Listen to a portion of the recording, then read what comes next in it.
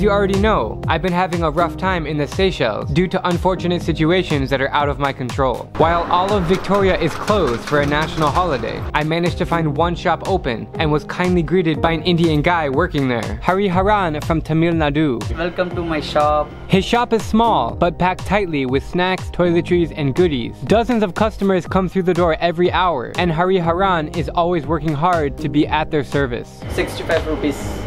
65 rupees. Thank you.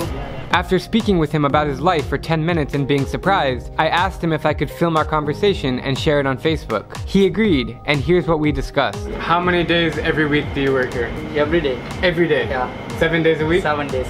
How many days in a year? 365.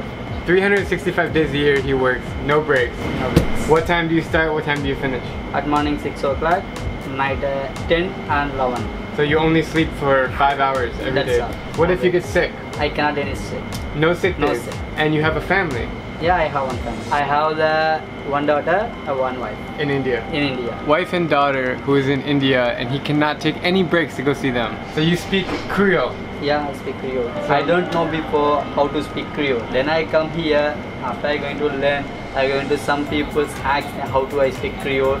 Just you please learn me. I want to learn Creole. Just 3 months I going to speak with. Pretty smart guy. Could you learn a language in 3 months? Bonjour, qui me paye bonne journée. Bonne journée. So I'm learning Seychelles Creole from an Indian man who knows it. But this job is not as easy as it looks. Hari Haran told me about a bad heroin epidemic affecting 10% of the population. Just before some guy came in, he's really on drugs. Something, yeah. I witnessed drug deals happening right outside the shop, as well as a nasty street fight. And he deals with these drug addicts on a daily basis. Yeah, they're gonna fight. The 2 girls. What's the problem? I can't understand.